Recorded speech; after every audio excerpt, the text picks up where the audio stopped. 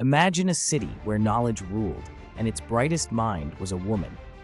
In the bustling streets of 4th century Alexandria, Hypatia stood at the crossroads of science and reason.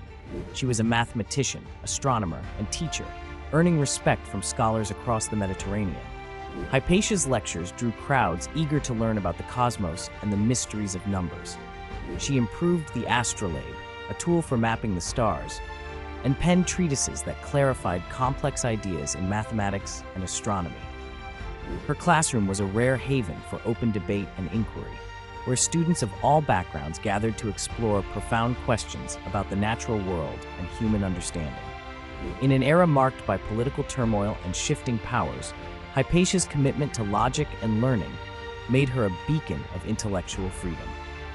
But her independence and influence stirred envy and fear among those threatened by her ideas.